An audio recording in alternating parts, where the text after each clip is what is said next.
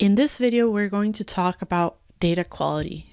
We're going to look at different dimensions of data quality, and we're also going to apply some of these dimensions on a small business case. These 16 dimensions of data quality come from an ACM article by Pipino and colleagues. They show how data quality, which is the ability to satisfy the information needs of the consumer, can be measured from several different dimensions.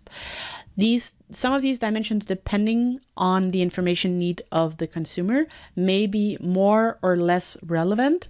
For example, if you're interested in measuring or capturing clickstream data for monitoring website traffic that you want to use in an algorithm to determine optimal product placement of your products on your website, timeliness of data, meaning that you can get the data as soon as it occurs, is extremely important.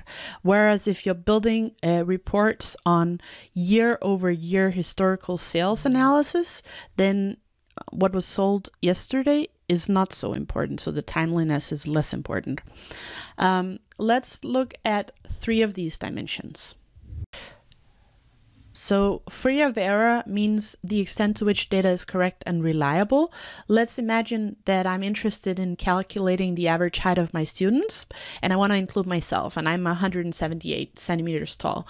So if I open up an Excel sheet and I start recording the height of each individual, and then I reach where I want to put mine in, and I hit 17, then if I save that, that's going to show up as a data quality issue in my data because I incorrectly put in 17 centimeters instead of the actual 170 centimeters that I am tall. The second dimension that you see here is the appropriate amount, and that means that you should have a volume of data that is appropriate for the task at hand. So if I want to calculate the average height of my students, I shouldn't only include the 3 first students that show up. I should actually include many of my students. So if I have 100, I need to record an appropriate amount of that in order to be able to calculate the average height. Then the third dimension that you see here is the one called completeness, and it is the extent to which data is not missing. So if I get data from a source system, I want a large part of the data that I'm going to use in my data product or in my report to actually be there. I want it to be not missing. So let's try, with these 3 in mind, let's try to move on to a small case. This is the case of Cookie Cutter Incorporated. They sell cookie cutters on... This is the case of Cookie Cutter Incorporated. They sell cookie cutters online, and they're actually having quite a lot of success for only being in business for 5 years. And they are on a journey of a data-driven growth strategy and considering if they should build a data warehouse and build data products to improve their business. But before they dedicate any sort of resources into that, they would like for us to look at the current data quality that they have.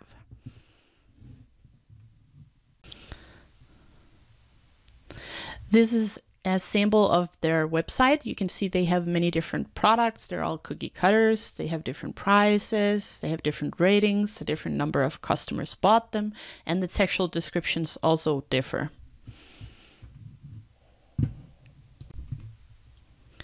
Cookie Cutter Incorporated's management tell you that they're mainly interested in answering these 3 different questions. They want to know if the big cookie cutters or the smaller cookie cutters are more popular. Because if the bigger ones are more popular, they want to extend the assortment on their website of the bigger ones. They also are curious as to whether higher ratings on the products mean that they sell more goods. And at the same time, they also need to be able to determine what the average price of a single cookie cutter is. Let's go back to their website again, and let's recall the 3 dimensions. So we had the free of error, we had the appropriate amount, and the completeness. And now let's look at this. So if we look at the customers who bought this item, we can see that some of the items have been bought by not a lot of customers, whereas some of them have been bought by many customers. And then if we recall that one of the questions that Cookie Cutter Incorporated was interested in was knowing whether or not higher ratings led to buying more products, then we can say that most likely we do not have the appropriate amount of data here, because, for example, if we look in the lower right hand corner, then the product with the highest rating is also one that only 2 customers bought, so only 2 customers can have put in this rating. And if we look above that, we can also see that one of the items bought by the most amount doesn't even have a rating, so it's an empty rating. There are 5 stars, none of them are colored. And even if we look in the middle on the lower row, we also see that there is a rating missing. So there's something with completeness on this.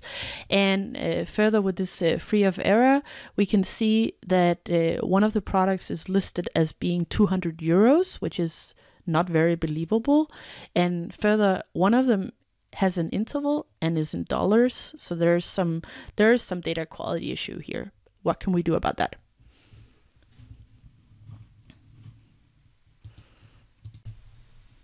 Well, we have 4 simple strategies. The first one is we can do nothing. We can build a data warehouse, we can start building reports, and we can start building dashboards and other data products with the data that they have, because the data that they have is the data that they have. It might be true.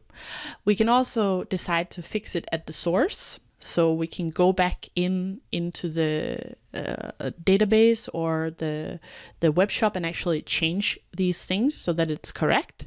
We can also decide to fix any issue in the data warehouse by simply overriding them. So if we know that, oops, the 200 euros must be a mistake, it should have been 20 euros, we can just go in and override that.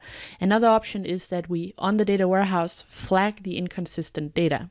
But how can we decide which of these 4 simple strategies that we might choose to go with? Well, again, if we go back to the article by Pipino and colleagues that I had in the beginning of this video, we can look at the framework that they have for dealing with data quality assessment in practice.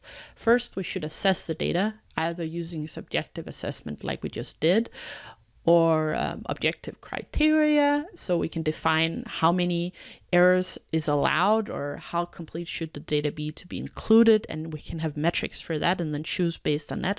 But once we do discover that there is an issue, we should look at the root cause of that issue. So is it a data entry issue or is it a data integration issue?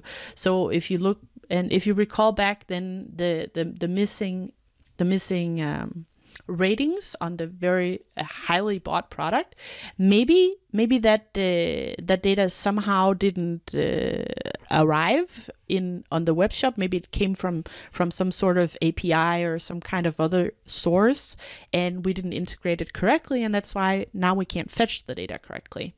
Then based on the issue at hand and the relevance of the dimension for the information consumer and the identified issue, so the cause of this data quality problem, we should determine a cause of action. And if we look into the Kimball book, we also have some general recommendations on data quality from Kimball. Kimball's recommendations on data quality is that we should ensure a high level of commitment to data quality culture. We should also make the executive level drive any re-engineering processes if we need to change the business processes that are generating our data. If the issues that we have in our data quality is related to the data entry environment, so if we have some guy entering the price of our products into our tables, then we should either hire someone more qualified, we should give him more time to enter it, we should hire a new guy to check it, we should spend money to improve the data entry environment. Maybe we can even improve on the interface in which we do enter the data so that that has some kind of checks. Are you sure that you want to put in this number that exceeds the max that I already know, or some kind of rules? We could also, if the data is of bad quality due to the application integrations, we could spend money on improving that. We could raise awareness and cooperation between departments to improve the data quality, or the final one, which is actually to go out and measure the data quality. If we measure data quality, we can also manage it because we can see when it starts dropping. We can see what kind of initiatives that increase the data quality. We can see which departments are good at ensuring data quality. We can actually know what drives data quality in our business.